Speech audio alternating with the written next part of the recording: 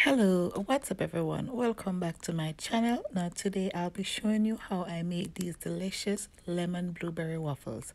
So guys, let's get started.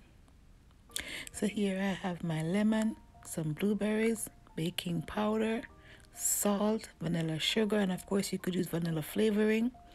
I have some granulated sugar, some grapeseed oil, but vegetable oil is okay too.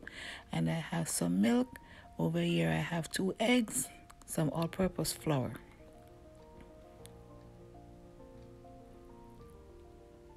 I'm going to go ahead and crack the eggs into the bowl, and I'm going to go ahead and remove that little white part called the chalaza. This tends to make whatever we are making smells a little bit raw or gamey, and we don't like that. So I'm just going to go ahead and remove, and then I'm going to start whisking up.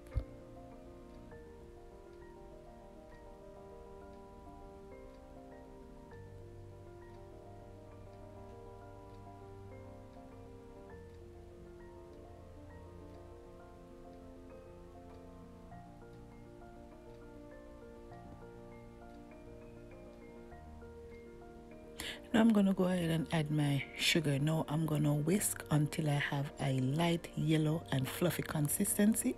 Now guys, if you have a hand mixer, go in with it. I wish I had taken out mine, but I was too lazy to go and take it out. So listen, whisking this was no joke. So if you have a hand mixer, go ahead and pop it out. So we're going to whisk until nice and fluffy.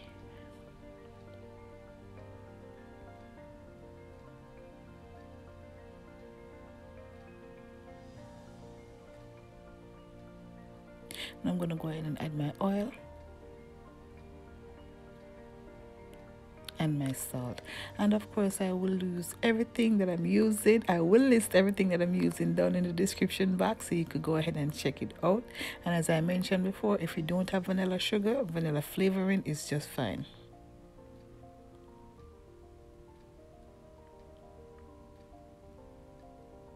I'm going to go ahead and zest my lemon in. Now you could add as much or as little lemon zest as you like. I like to add maybe about a 1/4 teaspoon.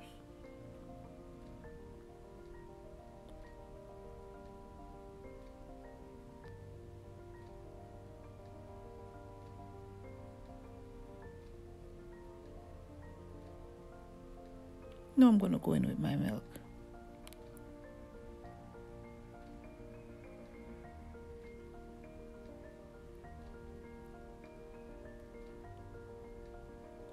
Now I'm going to go in with my all-purpose flour.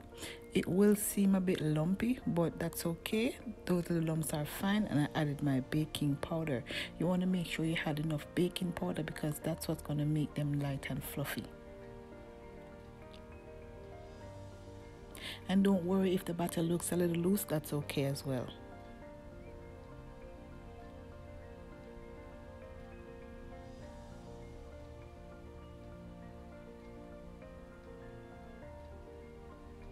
Now we want to mix until just combined, because we don't want to over mix this and develop the gluten and make it hard and rubbery. We want some nice fluffy waffles.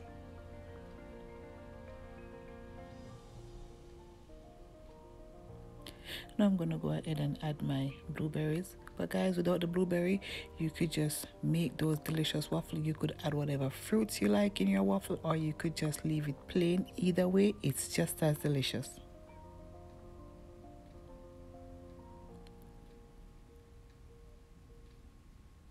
Now here I have my waffle iron. Now this is an easy waffle iron to use. You could find this on Amazon, and it's pretty affordable if you don't have one.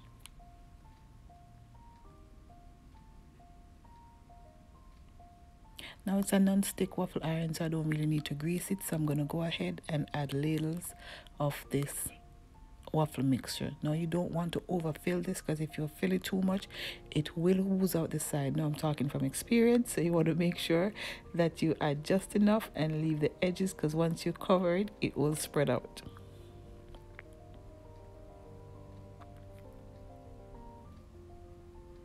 And once it's done, the green light will come on, and there you have it.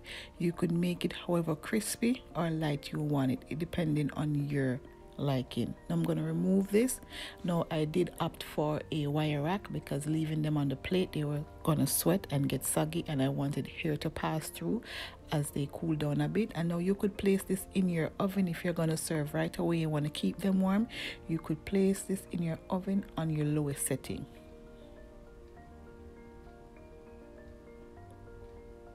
Now we're going to continue on with this step until all the waffle is done.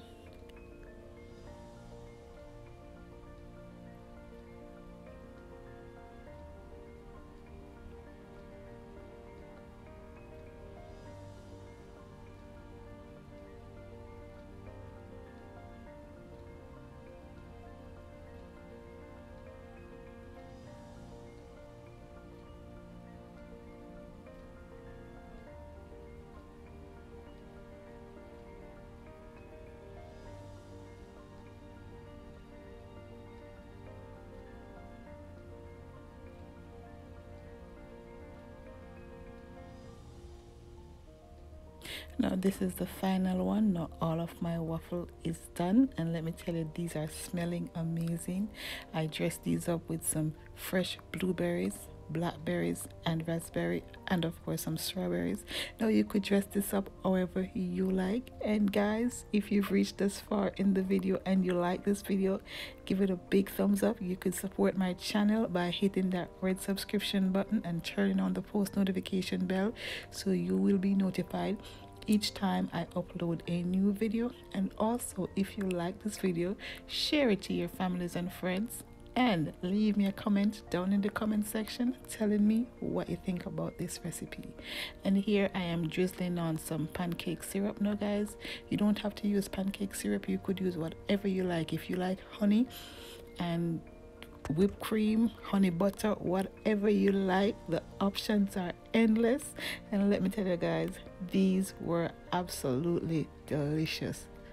The perfect breakfast for like breakfast date, or if you want to surprise your special person on Valentine's Day, this is the perfect breakfast for that occasion. I thank you so much for watching, and I'll see you in my next one. Have a good day, and bye for now.